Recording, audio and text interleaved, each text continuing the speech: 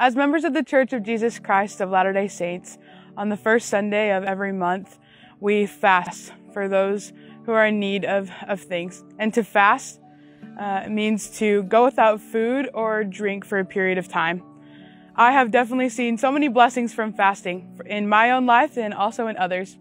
When I was in high school, my friend was at a youth activity. It was a swimming youth activity.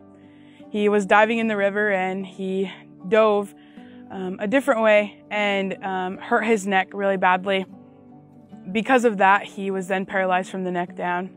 Our whole community found out about this tragic incident and decided to gather together to fast for him and to send prayers on his behalf. As we did so, a couple months later, he was up and walking. He regained his strength. I know that because we were able to fast for that friend, that he was able to have a miracle on his behalf, so that way he can continue to go about his life and live a normal one. If there is anyone that you were thinking of during this video to fast for, anyone who is suffering, anyone who needs healing, or anyone who just needs help from our Savior, Jesus Christ, fast for them. I promise that as you fast for them and as you send prayers on their behalf, that the Lord will pour out upon them blessings and even miracles. I know He'll do that for you.